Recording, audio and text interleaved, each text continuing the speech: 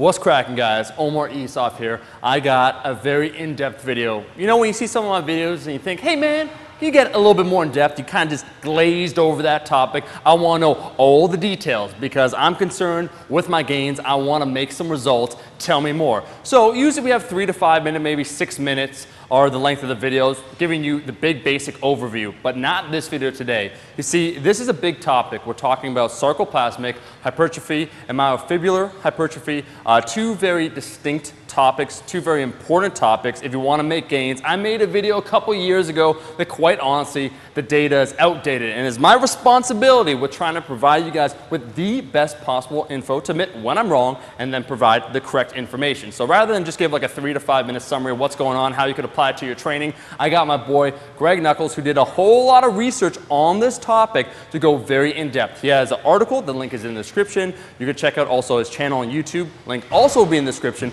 but he's going to talk about all about sarcoplasmic hypertrophy, whether it exists or not, and what it means for you if you just want to make some gains. So sit back, relax. If you're on the toilet, just chill on out. Give this video like for knowledge, and I will let Greg take it over. Hey guys, Greg Nuckols here from stringtheory.com, and today I have a video for you about sarcoplasmic hypertrophy. So if you're not aware of kind of this debate that's going on, sarcoplasmic hypertrophy is the idea that as your muscles grow, the ratio of total muscle size to contractile proteins within the muscle can decrease. So you have more sarcoplasm, which is cytoplasm inside the muscle fiber. So that would be water, glycogen, organelles, sarcoplasmic proteins associated with anaerobic metabolism, a bunch of stuff like that. So that's sarcoplasmic hypertrophy, and myofibrillar hypertrophy is as the muscle fiber grows, the ratio of total muscle size to contractile proteins would stay the same. So this is a debate that's been raging for a while. Does sarcoplasmic hypertrophy even happen? Can it happen? And what its overall relevance is. I wrote a really long, like excessively long, but hopefully good article over on my website, really looking into the science of whether or not sarcoplasmic hypertrophy can take place. So if this is a topic that interests you, you should check it out. I'm pretty confident it's the most thorough look at it anywhere, but that could just be me being overconfident, but it's pretty good. Anyways, so, but what I want to cover in this video is why this doesn't really even matter. So I left a lot of space over on this side of the screen, just so I can put some numbers up here, to make the case that regardless of whether or not sarcoplasmic hypertrophy takes place, let's just assume it would.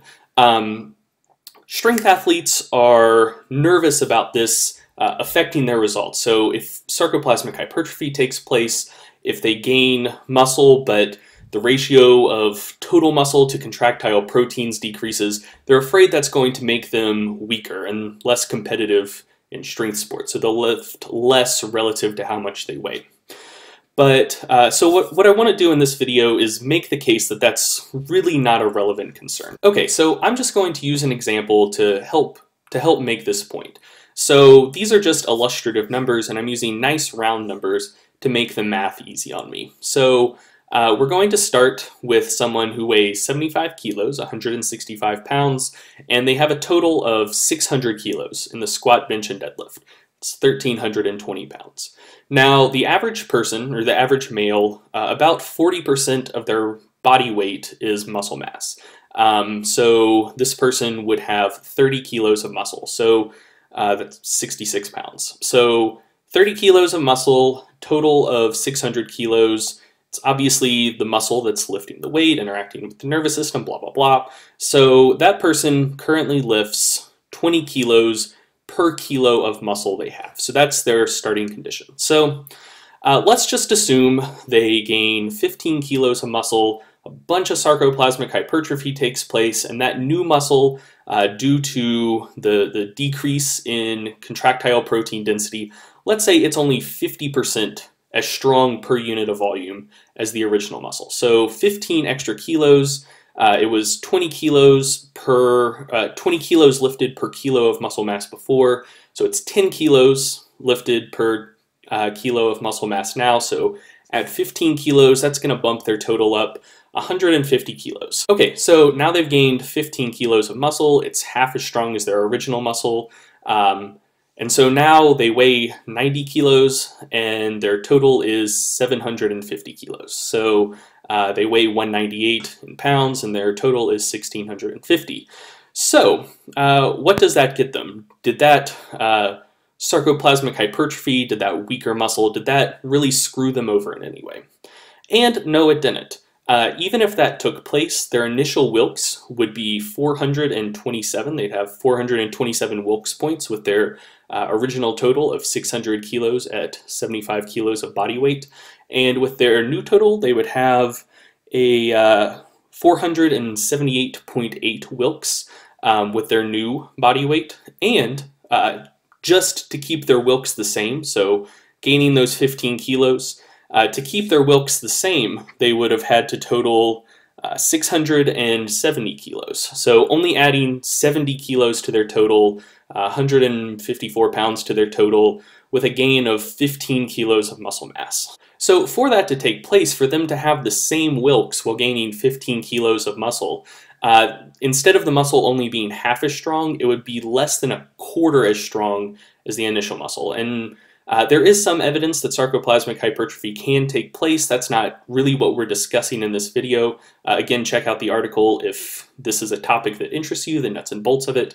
But even if sarcoplasmic hypertrophy can take place, the overall effect that it can have would be much, much smaller than that. So, you know, you may be looking at a decrease in myofibrillar density of maybe 10–20%, thereabouts. But here, like for this scenario to take place, for you to gain that much muscle and it to not improve your relative performance in powerlifting, you'd be looking at the new muscle being only less than a quarter as strong as the initial muscle, which is, for all intents and purposes, impossible. So yeah, that's basically this video. Sarcoplasmic hypertrophy, it's a really interesting topic. So head on over to String Theory if you want to actually dig into the science of whether or not it takes place, maybe some of the things that can influence it. But just know that if you are a powerlifter and you're worried about, you know, if sarcoplasmic hypertrophy takes place, is this going to screw me over? Is it going to mess up my relative performance? Like, is this new potentially weaker muscle per unit of volume, is that really going to make me less competitive? And no, it's not. There's really no conceivable scenario where adding muscle, regardless of its myofibrillar density, is going to be a bad thing. So yeah, it's a really cool issue from a scientific perspective, but from a practical perspective, it's probably not something you really need to spend any time worrying about. So I hope you enjoyed this video. If you did, I'd really appreciate it if you check out my channel as well. It's full of fun, nerdy, strength-related stuff like this. So thanks for watching, and thanks to Omar for giving me this opportunity to have a video on his bomb-ass channel. All right, thanks. Well guys, that's a video. Sometimes you got to go in depth when it comes to the topic. We never have to talk about this topic. Literally, again, we covered every single thing there is to know about sarcoplasmic hypertrophy. Thank you, shout out to my boy Greg Nuckols for doing the video, for providing that information. If you liked the video, make sure to like the damn video. You could check out the article that he wrote. Link is in the description. And I'll be seeing all you guys, my rascals, in that next video. Peace!